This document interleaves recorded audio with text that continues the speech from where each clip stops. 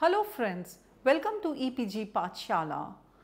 Today we are going to talk about one of my favorite subjects, that is Geographic Information System.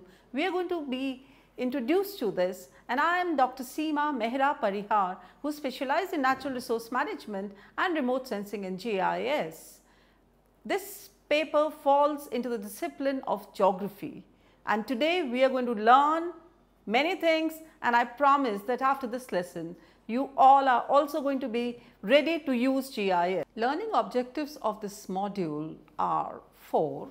Number 1, you are going to be able to define geographic information system and also try to understand and learn the basic concepts of GIS. You are going to understand what GIS can answer and do. And also you will be able to identify the various data sets, elements and components of GIS. In addition, you will be able to visualize the relevance of GIS and be able to list some GIS software. Dear friends, are you using GIS? According to me, we all are using GIS knowingly or unknowingly. Why? Because it's all there in the worldwide. There are number of places, there are number of reasons that we are using GIS. Number 1 is why? Because the theoretical and technological advancements are taking place so rapidly that today no one can stop without knowing GIS, and GIS is interdisciplinary in nature. It's not only we geographers the ones who study GIS, but it's all of us, many disciplines, and we also borrow from many disciplines. GIS is all location, and everything around us is location, location, location. The data says that 80% of the decision making that we take today is based on location. Now you have a map adjacent to you. It's been taken from Google Map on 11 June. Locate 7 places around the Nido, which is there inside that red star, and what we find is that there are a number of places which are located there, but as the task which I have given it to you is to locate 7 places around that, and number 1, in case if we have a look at this, is Nithikan 1, number 2 Indirapuram, number 3 ATS, number 4 Shipra Sun City, number 5 Aditya Mega City, number 6 we have Kalapathar, and number 7 we have Gyankand 4. Similarly, you all can locate number of places around yourself. Now let's go ahead and let's try to understand what is GIS. GIS is Geographic Information System. Some people also call it a spatial information system, and nowadays the trend from the marble is to call it Geographic Information Science. Let's now unveil few definitions of GIS. As marble says, GIS is the one system which is where you collect information, it's capturing data. You also say GIS as computer applied system in which you capture, store, retrieve, analyze and display the spatial data in a particular organization. It's been said by Clark. Then GIS is also a powerful spatial tool for collecting, storing, retrieving, transforming and displaying spatial data from a real world. So anything around you, you all can repeat, and this is one person who we all also call father of GIS, Burrow. He is the one who has actually added the organizational part. Another definition of GIS which I want you to look at it is GIS is a computer based system that provides us sets of capabilities to handle georeference data, data input, data output, data management, data manipulation and also analyzing the spatial data. So in case if we have a look at it, what Arnav says, many of them are also saying the words which are similar. So GIS, now I will give you one more definition. GIS is an information technology which stores, analyzes and displays both, to be noted, spatial and non-spatial data. So, in case if we have a look at it, this was the definition given by Parker, but I am sure after looking at these definitions, now you all are in a position to make your own definition. And now for the definition, you do not need many words, my friends. What you all need are only these 6 alphabets. Number 1 C, number 2 S, number 3 T, number 4 is T, and then you have A, and then you have D. So, it is C, S, T, A, R, D. So, now what are these words? I think so that you all can definitely know these words because you have just gone through all those definitions given by a great academician. C is capturing data, S is storing data, R is retrieving data, T is transforming data, A is now collecting together and analyzing data, D is displaying both spatial and non-spatial data in GIS environment. So, now what is important for us to remember are only these 6 alphabets C, S, T, A, R, D. Let us move ahead now. GIS is one discipline which has definitely gone ahead and have taken the knowledge base from number of disciplines. One is of course geography, second is the computer sciences, third is mathematics, civil engineering, surveying, economics, town planning, agriculture and so on and so forth. Only because of that you have number of disciplines taking and using GIS but calling it with some other name. Now, let us just come to know and just go through those names which are so similar to the subjects which we are getting introduced to today. Number 1 is multi-purpose geographical data system. Number 2, computerized GIS. Number 3, image-based information system. Some also call it a land resource information system as a subset. Natural resource academicians call it natural resource management information system. Some call it a spatial data handling system. And other people call it spatial information system, environmental information system, automated GIS. And also some people call it as knowledge based GIS. So, dear friends, anything that you do, so the only 3 things which we have to remember is GIS stand for geographic, that is location, information, that is we want to infer something from it. It is a system, it is a computer based environment in which we all go ahead. So, now let us know what answers can GIS answer and we all can find. As I told you dear friends earlier 6 alphabets, here I am going to tell you 5. So, remember, please make a note. Now, we are into 6 plus 5, 11. Now, what are these 5 alphabets? These are L, C, P, T and M. So, what does this mean? What are these words? What does this mean by L, C, P, T and M? L is of course the first word which I said you cannot do without it, that is location. That is so important. And as geographers, we all know the latitudes, longitude or any other cardinal points that we all want to go ahead with. Dear friends, that is something which you all have to always remember. Now, where are you located? Where is India located? Where is USA located? Where is Gujarat located? Where is River Nile? Are the questions which are so very much related to location. After this, the second question that comes into our mind is C, that is condition. Condition, where is it? As we all know, relative location we all are knowing. Where is it? How is it? What type is it? Say if we say it is UGC, what is UGC related with? Higher education. And in case if we want to say Vigyan Bhavan or Ashoka Hotel, what do we have there? We have conferences there.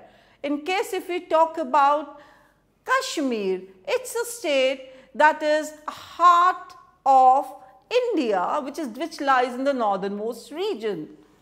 Then what is the other word that was there was P, that is patterns. What type of patterns which are formed there?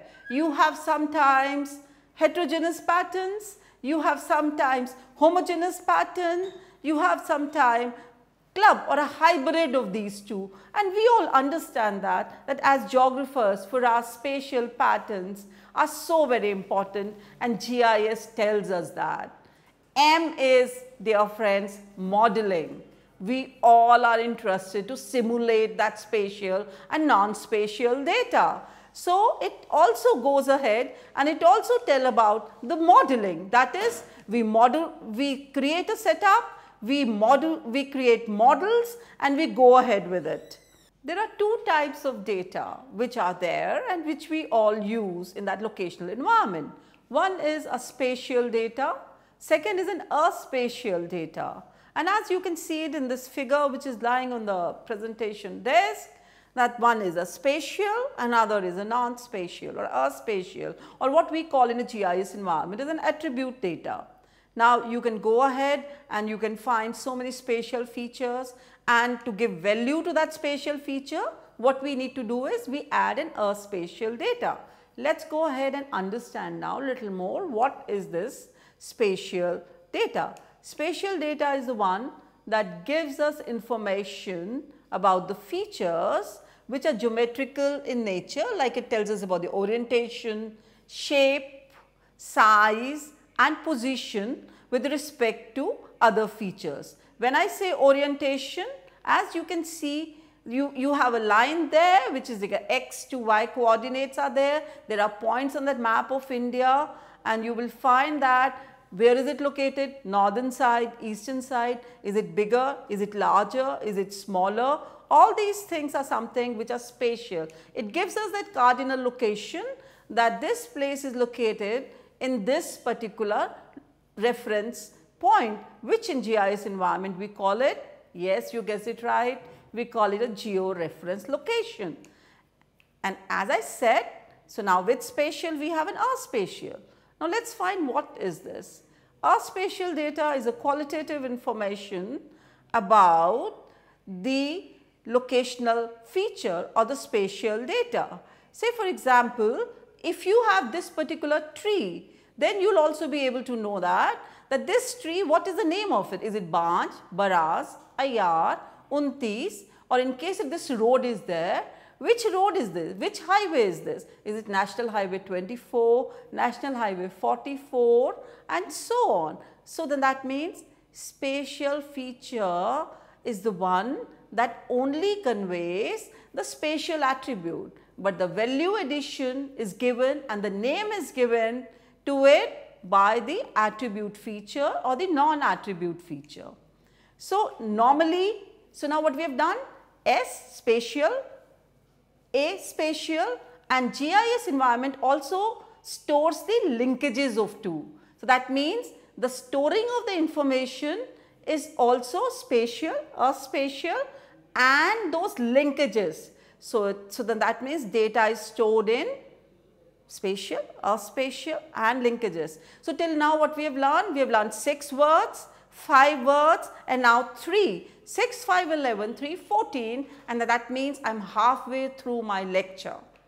Let's now find out about the elements of GIS. What are these elements of GIS which are so very important? In GIS, any information that you have, you need to put it in the category of PLA and another A. Now what is this PLAA? In the adjacent map which is from the East Kolkata wetland, you can visualize all these words. But what is P? P is again the one which is a point. Any information that you have, you have to decide whether you want to call it a point, You want to call it a line, you want to call it an area, or you want to call it a polygon, or you want to call it just simple none of these, and you want to call it a simple non-spatial database. You have to decide. Say for example, in a world map, in case if we want to put Delhi, there is a point. But in a map of India, it's an area. Are you getting what I am saying? Yes, you are right. So, headquarter is a point, temple is a point, which you can see in the adjacent map also. Now, let us understand what is a line. Line is made up of 2 points, and we need to assign value to the point x and to the point y, as you can see in the image which is there, where one point is an A and another point is a P. But my friends, of course, in today's time the software have become so smarter that we can do anti-clockwise and all that. But my advice to each one of you, when you will be using GIS, please use lines and the directions in a clockwise direction. This will always be very helpful to you when you will be retrieving data. So, we have done what? We have done P. P was what? Yeah, you guessed it right, point. L was what? Line. Now, let us come to the third word, that is polygon. Polygon is something, in GIS environment we use it as polygon, otherwise we all know, dear friends, it is an area, and it is defined by lines, combination of lines. In the adjacent map of India, all those states which are there, you can create buffers, you can create overlays, and you can do all that, and that's something there. So, my friends, you all have to remember, point, line, area has no meaning, as I said you before, unless and until you give it a value with the help of non-spatial data, which in GIS environment we call it as the word starting with A and ends with E. Yes, attribute data, and that's something which is so very important. So, now after learning all these basics, this is what GIS is, and then we add on further to the components. So, that is one section. What we have learned? We have learned that what is important to us are these words CSTARD, LCPTM, and another one are point, line, area and polygon. If we know this, then that means we are in the right direction, dear friends. So, now let us try to know the basic components of GIS. What are the basic components of GIS? As I told you, the basic components are hardware, software, network, data, people and procedures. Here I like to tell you, do you know something? That till 1960, when it all started off either in Canada or USA, GIS never became popular. It never became a billion-dollar industry as it is today, only because people were missing, and that's what Burroughs said. Only because organizations never realized the potential of GIS. So, remember, everything is a waste in the computerized environment unless and until people like you and me get together and decide that we have to use it and we have to optimally use it. So, now let us move ahead little more. That is, let us expand on the 5 GIS software modules. We will be expanding onto this further in the coming days to come when you will be seeing other lessons. But module 1 is, it was required for C. What was C? Capture, yes. So, the module 1 is data input and verification. That means this is a software that transforms various data to digital form. It also transforms the data, the spatial data and the non-spatial data in that environment which computer can decode and let us know easily. So, now what is the second module? Second module, after that what we do? We need to store data. So, the second module is the one which helps us in data storage and database management. How this data has to be stored, how it has to be organized in a database management system, that is what is the second. That means CS, S storing darling, if you all remember.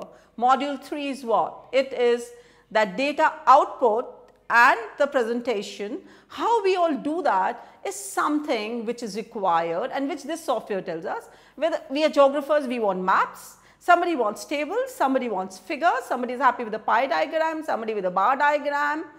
And then in what form do we need? We need a printer, we need a plotter, That's another thing. So that's the module 3. Module 4 is the one which is so very important, and that's what something which you all have to always remember is the power of GIS. As GIS is something where we are overlaying one layer over another. So those layers one over the other and the other and the other is something which is so very important.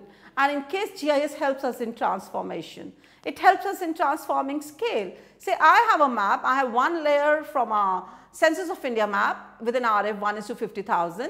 Another map which I am having it from the Forest Resource Department is the 1:25,000. Another map which now we become so, this thing is 1:10,000. So GIS is such a powerful tool that we all can change a scale accordingly, and that's something which we all should definitely do before we try to overlay an image. Then GIS also helps in putting the projections together. In case if this one projection is cylindrical, another projection is a conical. Of course, we cannot overlay one map over the other with half of the map going wasted. So what we do is we overlay that. GIS helps us in doing that. Isn't it powerful? So please use it. Logical retrieval of data. Now you have not to make your thematic maps by drawing one with a one outline boundary, and in case if I have done it wrong, I again do it the next sheet. It's so easy. Just retrieve it from your previous boundary. That's what geographic information system is all about. Then it's also application oriented. What the user wants, that's something with GIS, I think so, is so very important. It helps us in removing errors. It helps us in bringing them update. Say for example, I made a map. I've constructed an atlas in 2013. Today it is 2017. I want to add on to that data, and I'll be able to do it. Sex ratio we know is so horrible, but again some regions are coming up. I would like to put that. I can easily unveil that by updating information, and that's the reason why we all are studying geography is so important. To match them to other data sets also, we all can definitely do that. If I have a 1:1 million information, I want to do that, I can do it. So GIS is something which helps me in doing all that. But as I was telling you before, GIS would not go ahead unless and until you and me decide and understand the importance of that. That means even today the capacity building programs of GIS are again going in the backstage. Why? Because we do not have enough manpower who's trained into that. So dear friends, there's a lot of potential in this, and I'm telling you now, these big projects which all are coming in this present government which is doing all these projects, GIS is something, so you all have to get trained into that. Management information is required, all those things have to be required. The queries inbuilt which are there is something which is so very important. We can update anytime, any information, any scenario I want to change with the recent time. Now as GST is getting introduced, I may be wanting to locate some industry somewhere, and I may be finding more research. I can just do that in case if I have put the data input right. You must have remembered in your 6th class, 7th class, 8th class when you were doing computer science, your friends. What do? Garbage in, garbage out, your teacher must have said. Similarly, if your spatial data and if your spatial data is a garbage, is incorrect georeference, then it's very dangerous. So please remember, be slow, zoom your information and then input that, and that's something which is so very important. Now the question is that why do we need GIS? Of course, I know that you all know this by now, because every object present on this earth which is there is georeference, and it can be georeference. And georeference, if you remember your lesson which has been there till now, is simply a coordinate reference system, and more than 80% of the information, any decision, all these mega projects which are being taken place nowadays are making use of GIS. Do you know all those apps which you are making use of by ordering your food is making use of that. Second reason, which is so very important, is that every spatial question can be answered by GIS. For example, where should I first launch my product, anybody want? Or you also want to know which college should I study in? Or you want to go which university in the world should I go in? Should I go to Harvard? Should I go to Columbia? Or should I study in IIT? Should I study in IIM? that can be answered. Then every Earth spatial question can also be something which can be answered by GIS. For example, in case if you want to know what is the average number of students who are studying this subject, remote sensing and GIS, in their post graduation, you can also find that. And that's something which is so very relevant. And dear friends, if you just want to know, now you all have become very smart and you all want to now start up with the startup which Modi government has given us, where to do, what startup, make use of GIS and you'll be able to do it. Another thing is that GIS is an exceptional predictive capability. When I say that, because it's giving us a prediction in a spatio-temporal framework, where, what, when, it also tells us that, and that's something which is this thing. So now the question is, why do we need GIS? Why, and why it is still not there? Because it reduces my work, it reduces data redundancy, it also helps me in data integration, it also helps me in maintaining data consistency, it also helps me in capabiling and telling me where to target what. It also enhances my capability. Remember, you all studied economics, if not, but there is one principle which is there, and that's called a principle of opportunity cost. What is that principle? Maximum returns at every place in an optimum way, and that's what GIS enables you to do, especially in the today automated environment. GIS helps me in automated mapping. And I think so all of you are definitely use the Google map when you're driving, and that young lady smartly tells you turn right, turn left, go straight, stop, change your route, and that's what is GIS. And further that, so then why till now GIS has not been gone up? Number one, the reason why today it is at its peak, for a simple reason. Why? Because today you have easily available those all lovely computers in your desktop. Earlier there was a low speed, and do you know, at my age when I started using GIS, you had it in a big room and which you could not have it in your home, and now you all are having it in your hand. High speed today there is, to finish one task is just in a small fraction of a second, you just close your eyelid and that work is done in a spatio-temporal framework. Office setup is something people have got used to it. Homes, and not only that, today you all are having lovely smartphones, and I'm sure you all are using those smartphones in such a continuous way, and GIS helps you to do that. So that means my hardware has become fast and cheap and easy to use. Number two, another thing which is there is that today we all are talking about big data. Today we are getting high resolution data, we are getting Econos data, we are getting Landsat data, we are getting IRS images, we are getting those images even at the resolution of 0.6 meter. That means what I'm doing right now is that means such high data, such voluminous data in just fraction of seconds, you all can make use of that. And ultimately, why do we use data? We only use data so that we all can definitely use it, work it, and take a smart decision. And that's something which is there. Then not only that, I can visualize that. I can visualize in the format that I want. As a geographer, of course, I understand. You all visualize data in the maps, because we all understand maps so very well. If somebody tells us that this region is not there, this region is there, and that's something which GIS definitely tells us. Further, we also have GIS, we also having data in all three formats. And we all know it, all three platforms, we all are having it. Number two, we are having a ground-based platform, aerial platform, and a space platform. So there's so much voluminous data that is coming, and we all are making use of it. And if in case of a disaster happens, dear friends, of course it should not happen. We don't want a disaster. We don't want an earthquake. If now you just see building lies in Delhi, we all know that it is susceptible to earthquake any time, and which of course, and the way the climate change is happening, GIS helps us in making use of that real-time GPS given data, or the way we have today the NAVIC, which is our own navigation satellite. Today we all can make use of that data in a real-time environment using GIS and take correct decisions. And of course, dear friends, we all know it, that what is very important is that we all should have that will of using this technology. So my request to each one of you is, today the day when we have an intranet, mobile GIS, cloud computing. Please update yourself in this tool and make use of this GIS and go ahead and do that. And I'm so sure, friends, you all have used GIS knowingly or unknowingly. How many times have you used or have you ordered food by Food Panda or the Swiggy app, or you have used Ola on other all those apps which are there?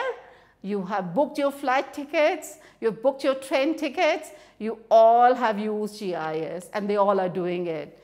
Reliance, you name it, any energy sector, even the energy that's coming to your home are the ones which are using GIS. So isn't it a time, my friends, for you all to know, you all to understand, you all to also follow? So let us just know, and it's not that earlier in my time, my generation, when I started using GIS, it was very expensive because we were only attuned to something called proprietary GIS software. I would like to give you the name of proprietary software little later, but today we have GIS software right here available in the open source environment. Yes, that means just go to that, just go to Google search, find, download, and you all are much smarter than our generation. You all do not need people to help you go ahead like that. You all get into that games mode also, and even these games which you're doing are GIS environment. So now these software are Grass GIS, Saga, Map Window GIS, Ilvis, that integrated land and water information system. Ilvis, yes, now at present it's in open source. Jump GIS is there, Open Jump, QGIS, or what we call a quantum GIS is something. That means the list is endless. So please do not give me a reason that, oh ma'am, I wanted to use it, but it's very expensive. It's not. So now let's come to proprietary software. That means the companies which are slightly this thing. So we have Autodesk product, which include Map 3D. Then you have further the Topofolia, you have AutoCAD. You have other software which are there, you've got Bentley system which again are giving us the products. Of course, these are the products which are slightly expensive, dear friends. But my request to each one of you is, when you go into the high-end need and high-end requirement for your startups or the other requirements, you will be needing little more applicability. Then you have IRDAS Imagine is there, which is wonderful with your all those lovely spatial data that you get from a space platform. And IRDAS Mapper, and then the S3 products. S3 products are there, right, in which Jack Dangermond is the president. You have ArcView GIS, you've got ArcGIS, you've got an ArcMap, you've got all those I'm telling you. And today, what I'm also wanting to do are the ones to get into the story maps and the insights. So you can all play with it like your game. So there are so many software. So today, my purpose of giving you this lecture was not only so that you all can recognize MapInfo, ArcView, ArcGIS, MapXtreme, but for me, my request to each one of you, the one who is here, is not only to learn GIS, not only to remember those alphabets. Let's just recapitulate. CSTART, capture, store, transform, analyze, retrieve, and display spatial and non-spatial data using, what are that? Oh yes, you know it, dear friends. L, line, P, point. And that's something is so very important with the attribute data. A was area, polygon, and attribute. So please, my request to each one of you is, GIS is future. This is the first lesson of GIS. We'll go ahead and we'll learn each layer by layer. So please enjoy GIS, use it, and thank you very much. Thank you very much.